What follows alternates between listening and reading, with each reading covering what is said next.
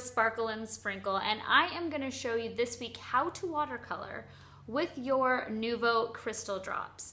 So we were inspired by this awesome card by Fresh by Jess, and she used watercolor here, but I'm going to show you a fun technique doing that same thing but using your crystal drops as a watercolor. So we also have a challenge for you this week. I need you to help me name that glitter color.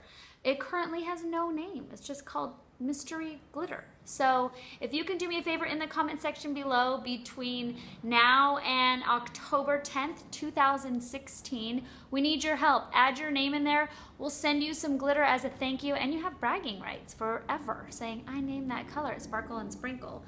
So thank you so much. I hope you enjoy this really fun stamp set and this awesome technique as an alternative on how to use people stamps without coloring in the whole person. Thanks so much for watching. Enjoy.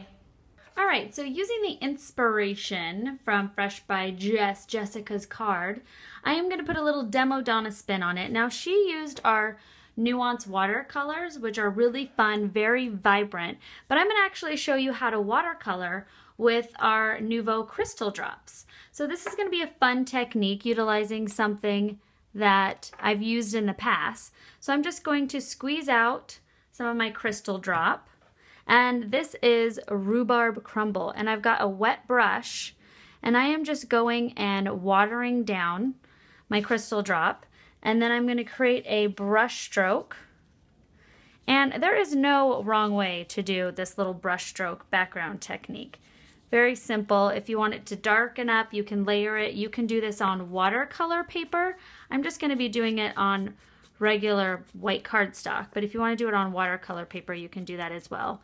Now I'm taking my edge of my brush and I'm doing the edges of the paper, and then I'm going to take my brush again and just kind of finish up with that brush stroke look. So going along the same direction as my scribble lines in the beginning, I'm just taking my drier brush and creating that brush stroke look along the edges.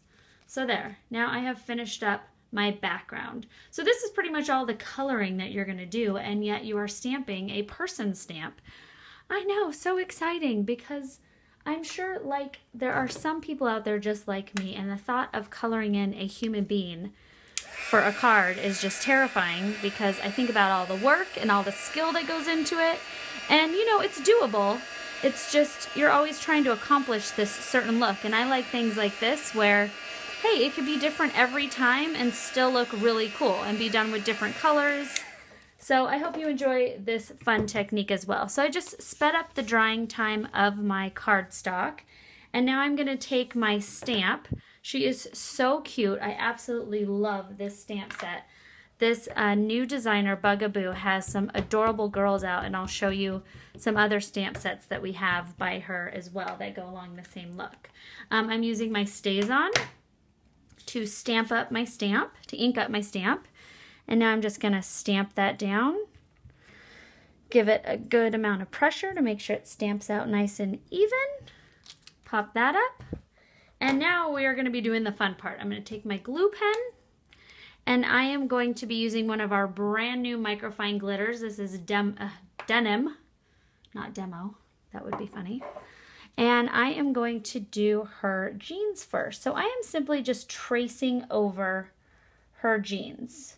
So you can go in and add more detail, which is fun. You could do a stripe, you could do polka dots. It's really cool when doing this technique coloring with glitter, because you can actually add more elements to it that aren't really even there. So I'm going to do her jeans, and then she has these cute little stripes on her shirt. So I am tracing over those as well. So I did the stripes on her shirt here, and then just the outline of her jeans. So now I'm going to take that denim glitter and just sprinkle that over her pants and the stripes on her shirt. It's such a fun, pretty new blue. Look at that, just so cute. And it's really simple. I'm going to add a couple more colors to this, but even if you just wanted to go very plain and basic, you could slap that on your card back and be done and just have a little bit of sparkle. So next I'm going to use an oldie but goodie. I'm going to use Dogwood Rose, which I've used a lot in the past. It's one of my favorites. I absolutely love that color. And I am going to do the same thing that Jessica did, and I'm going to do the leash here and the bow of the dog and the bow of her hair and her shoes. And then we are going to do her hair, and I have a fun challenge for all of you out there. This is participating time. I know you like to just sit and watch and be that silent, scrappy watcher, but I'm getting you involved this week. Calling all creative people, come to the table and help us out. All right, bow, leash. I'm going to accent her little boot on her heel, and the laces, and that little bow. And now we're going to sprinkle some dogwood. Tap that off. I just love that color. It's so pretty. And that's also a microfine glitter. So now we've got the extra pop. Oh, she's so cute. And then I am going to be using a brand new color. It is currently called Mystery Color on our website. We need your help. I'm going to show you. I'll do a quick scribble with the large glue pen so you can see what it looks like on white paper. So this is that color. It's a beautiful, like, burgundy, purpley gold. It's just so gorgeous, but I can't figure out what to call it. So I need your help. Comment right down there below. Demo Donna, the mystery color should be called blank. Fill in the blank, name that color, and then you could say, I name that color. Plus, we will send you some as a thank you. Some of your named color. So here it is. Here's your chance to get involved. Help me name that color. All right, and I am going to add this color to her hair because I think it will be really fun. An auburny kind of goldy color, which will be pretty. So I'm not going to go over every strip of hair. I'm just going to highlight a couple strands. Just got a lot of hair. All right. And sprinkle some of my mystery color, but not for long because I know you guys are going to help me out. Tap that off. And now she's got adorable colored in hair. The hair bow is done. I don't know why I can't say bow today. And then to finish that off, I'm going to take my color drop, my crystal drop, and I'm going to do the 4 points just like Jessica did. And then with my card here, I mounted it onto some mirror cardstock so you can see how fun that is. And now a trick, whenever you're doing something that you've watercolored on, I made sure my Terrific tape on the back was all the way up to all the edges. So see how that's not curled at all, that's nice and flat and adhered to the cardstock? That's what you want to make sure you do.